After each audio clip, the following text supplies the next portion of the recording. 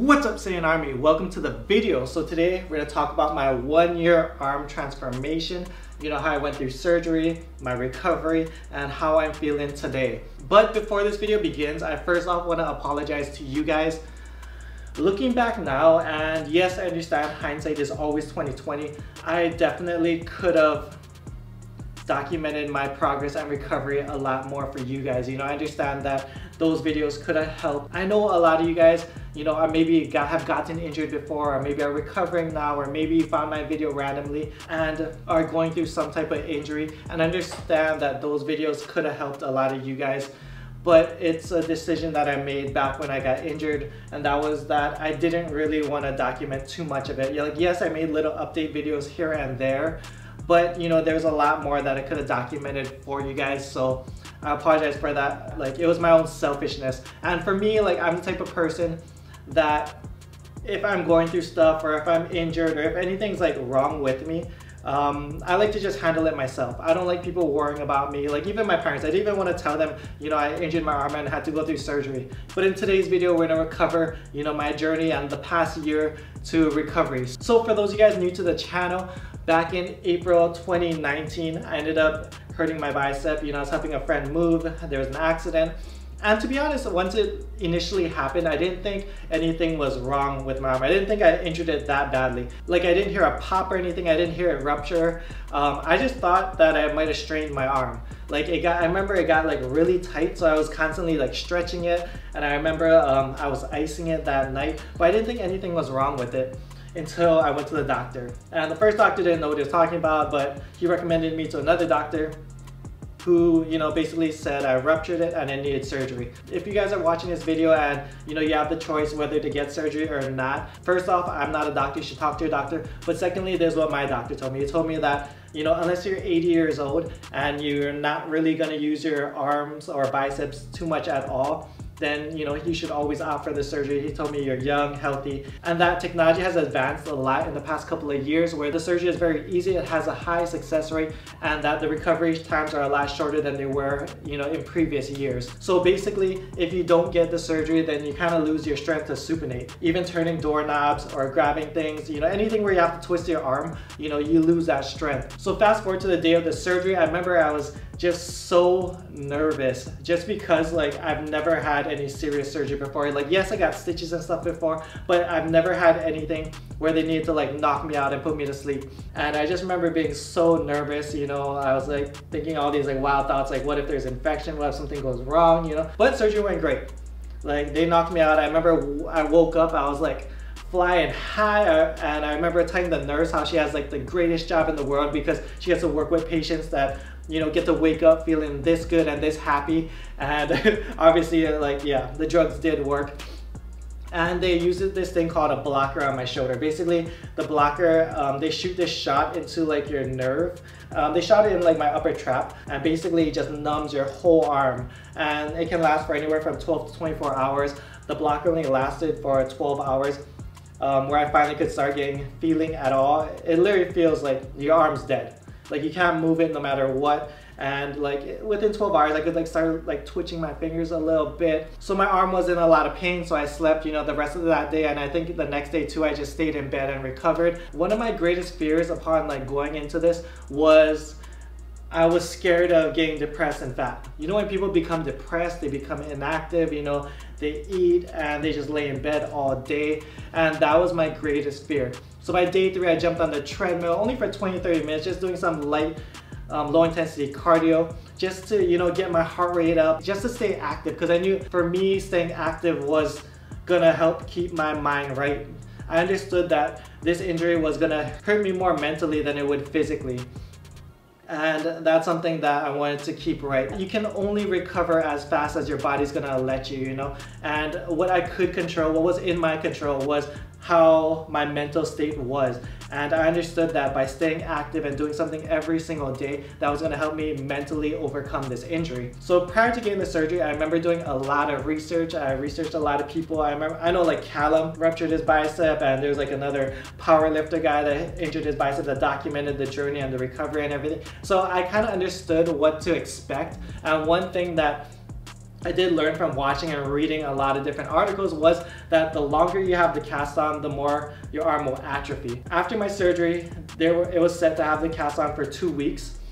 And honestly, by day 9, like the cast was super itchy. This is the first time I've ever had a cast, and I'm the type of person that will like scratch himself in his sleep if something's bothering me. By day 9, I called up my doctor. I told them, you know, hey, I need this cast off. I can't sleep. You know, I'm gonna rip it off. I was going like, what? Crazy. So by day 9, I took the cast off, and as you can see in the picture, like, it is crazy the amount of atrophy that I had. I know some people thought I photoshopped the image because it looked so bad, but I literally did not have a tricep just after 9 days. And I think a lot of it has to do with like trauma from the surgery as well. But I think a lot of it as well had to do with just not being able to move your arm for 9 days. And people don't realize that just like doing these little motions, just lifting your arm, not even picking anything up, but just lifting your body weight of your arm, you know, up and down, this is stimulating your bicep, and this, you know, works your bicep. But when your arm's stuck in a cast, even just for 9 days, like the atrophy is ridiculous. I mean, that's something that I was prepared for, but I wasn't. You know, it's two totally separate things. It's like watching someone go on a roller coaster versus going on the roller coaster yourself. It's two totally different things, you know, when you're going through it. And honestly, it was very demotivating, you know. I've never seen my arm this small since like, I don't know, year 1 or 2 of lifting, you know, maybe even before I started lifting. I didn't measure my arms at all throughout the entire journey. Reason being is because I didn't want to get it in my head. Like I told you guys, my #1 goal throughout this whole journey was just to keep myself mentally strong. And I knew that if I kept measuring my arms every single week, you know, like yes, like I might have seen growth, but on those weeks where I don't see gains, and you know, like I just didn't want to rush the process. You know, I just wanted to let myself recover and not rush the process. That's something that the doctor really stressed upon me, because he knew that I was dying to get back in the gym. I was dying to recover. I was dying to go over 9,000 again. And he kept telling me, you know, you just gotta rest. You just gotta rest, recover, and you know, just let it heal. I ended up getting the cast off. My arm was shriveled to like a 9-year-old's arm or whatever it may be. And then they gave me this sling. So in other videos, I think even Callum had it in his video, he had this like robotic arm thing where they adjust it little by little. Basically, because they take the tendon and they kind of re-tie it back up to your bicep, that tendon is now shortened, and that's why your arm's really tight. And it feels almost like, imagine getting a bunch of Velcro and just wrapping it around your arm. And every time you try to straighten it, it feels like the Velcro is tearing. That's what it feels like when your arm's stuck like that after surgery. I remember some days I thought like, would I ever be able to straighten my arm out ever again? Like, that's how crazy it was. So anyways, you know, I listened to my doctors, and week by week my arm kept straightening out little by little. I'd go to therapy, and I remember like, it was such a big win just to do body weight curls. I remember lying down, one of the exercises she gave me was just body weight curls, and I lay down and I would just curl my body weight. And I remember how amazing that felt, just because my bicep was getting just any stimulation, and just body weight curls would just felt great, you know, just because for, I don't know, weeks and weeks prior to that, I wasn't able to, you know, even extend my arm or work my arm in any type of way. The only thing I was able to do was do lateral raises. And I was king of lateral raises, because I remember even when I had my cast on, I was doing lateral raises with the cast, because the cast weighs like 1 or 2 pounds. Like, I knew my arm was gonna shrink, but I was just trying to keep my shoulder intact, which, you know, ended up shrinking regardless. But, you know, it helped it stay active, and it also felt good, just getting blood in my arm. I kind of felt like that helped the recovery, just by bringing blood back into my arm again and just getting a little active. So I remember I bought 1 and 2 pound dumbbells. I actually still have them for whatever reason. I got these for when I get the okay to start doing therapy with these bad boys. Can't wait. Little 2 pound weights. But I got those 1 and 2 pound dumbbells, and I would do like hundreds of lateral raises every single day. And even once I got the cast off, I started going back to the gym. When I went back to the gym, I, you know, decided that I'm just gonna train every other day. And I would only work my right side of my body. So I do lots of unilateral type work. Like, yes, I read the studies about even if one side of your body is injured, you should train the other, because it minimizes the atrophy to the opposite side. Did I notice that difference? To be honest, no. But it wasn't really what I was expecting anyways. I wasn't expecting, you know, training my right side of my body to stop the atrophy on my left side. But the main reason why I decided to keep on training my right side, even though a lot of people were like, oh, you're just gonna make the imbalance worse and this and that and the other, like, I didn't care, because I just needed to get into the gym. I've been training for, you know, over 15 years now, and I've been super consistent up until that point where I got the injury. That point where I got the injury was like the longest I've ever had to take like a real break from the gym. Prior to that, I think it was when I injured my lower back when I was like 16 years old. So I kept training through it, and yes, like just going to the gym and getting like a pump, even though the pump felt super weird when it's only on like the right side of your body. You guys, look at the shoulder. This is a man's shoulder. By the way, I can't show the other shoulder, the crab shoulder. Like just getting that little pump and just, you know, hitting the machines and just staying active helped me tremendously. And I think it helped me, you know, the most mentally, just being able to be in the gym again. And on my rest days, I remember I would do cardio every day. I'd do like about 300 to 400 calories on the treadmill and just walk around. And the last thing that I did that really helped was I picked up a new hobby. So prior to the injury, I was playing Pokemon Go like here and there, nothing real serious.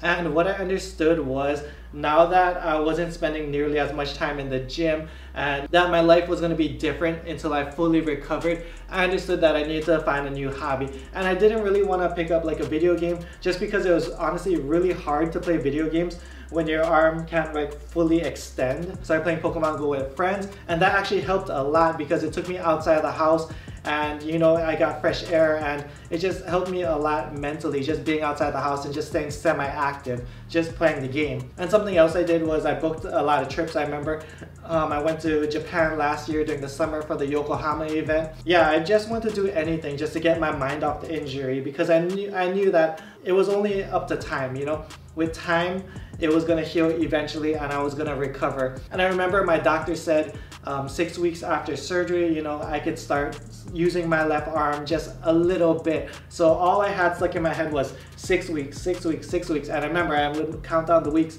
until I was able to start going back to the gym again. So once I started working out again and using my left arm, the gains came back very quickly. As you guys saw in the pictures and the transformation pictures, even like 6 months, my arm grew tremendously. You know, muscle memory is real, so don't worry about it. For those of you guys that might be going through injuries and, you know, might be seeing some atrophy, don't worry about it. Muscle memory is real. So next thing I want to talk about is diet. Now, a lot of people are worried about losing muscle, especially like during this quarantine time where everyone's inactive and they can't, you know, go to the gym and stuff. Everyone's afraid of losing muscle. So there's two things I recommend for that. One, bring your diet back up to maintenance, and that's if like you can't get any resistance type bands, any type of weights or anything like that. If you're planning on not being very active, then yes, you know, obviously stay at maintenance. And two is just get enough protein. If you're going to continue to work out, you know, and use resistance bands, and yes, I understand the workouts will be suboptimal, but also studies show that you only need a fraction of the volume to sustain the muscle that you did to gain the muscle, if that makes sense. So even though you're not able to do, you know, 15, 20 sets a week of bicep curls, even if you do like 5 to 10 sets a week of bicep curls, even with a resistance band just stimulating it, you'll still likely keep the muscle. Also, for protein recommendations, I recommend 0.8 to 1 gram per pound of body weight. That also depends on how much body fat you do have as well. But, you know, just to be safe, I would always err on the higher side. For me, I always kept it at about 1 gram per pound of body weight, even throughout the entire recovery and even today as I'm dieting now. Basically, once I got back into the gym and started training again, like the gains came back very fast. 1 year later now, does my arm feel the same as it did pre-injury? No, not even close. It's still recovering. Even if you look, like my left arm is not as full as my right. My left bicep is not as full as my right bicep. And it's still gonna take more time to just develop and recover. And also my left arm is still not as strong as it used to be. I'm left-handed, so my left arm and my left side has always been stronger than my right side. So if we were to take a weight that I could do for like a 10 rep max on my right side, I would probably only be able to do it about 8 times with my left side. So it's still, you know, a little bit weaker than my right side. Like, it's something I'm slowly working on, doing a lot more unilateral type exercises, working on the squeeze and contraction. And that's something else that still feels a little bit weird, is like the contraction just isn't the same as it was pre-injury. I'm not sure if this is something that is gonna change through time, or it's just something that I need to get used to, but it just does not feel the same when I contract, you know, my left bicep. But regardless, it's something I'm just gonna have to live with and just work through. And something that also helped is I also understood that, you know, this injury could have been much worse. There's a lot of people going through like major injuries that maybe, you know, prevent them from lifting for the rest of their life, you know, change the way they lift for the rest of their life. So I was very fortunate to have something, you know, semi-minor where I can still continue to lift weights. I can still continue to make gains because this is a lifestyle that I love and that I've been doing for, you know, over 15 years now. It's always good to look on the bright side. So that's the end of the video. If you guys are new to the channel, make sure to subscribe. You will not regret it. Like the video. I just want to close out with one more thing. No matter what kind of injuries you guys may go through, whether it's now or in the future, you know, understand that there are brighter days ahead. Keep your head up, keep pushing through. Yes, I know things may look dim and bleak. You know, you guys might see atrophy like I did. You might see your arm shrivel up to nothing. I remember like I would grab my arm and like I would feel like, you know, because you're used to your arm being a certain size, you're used to your triceps being a certain size. And I remember grabbing my arm after I took the cast off and thinking like, bruh, whose arm is this? Like, this is not my arm. But understand that muscle memory is real. You will recover, you will get back, and understand the harder we get knocked down, the harder we come back. We always come back stronger because that is the Saiyan way. Zenkai boost is real. You know, I am coming back stronger than ever. Yes, I'm still not 100%, and it sucks to say that a year later because honestly, I thought I'd be a lot closer to 100% than I am today. But it's all good. I understand that, you know, fitness is a journey. It's something that I plan to do for the rest of my life. So I'm just gonna keep my head up and keep plugging through and keep on ascending. Thank you guys for watching the video. Love you guys. For online coaching, email me, gokuflex@gmail.com, programsaiyanarmy.com. Much love, strength, and honor. Aloha.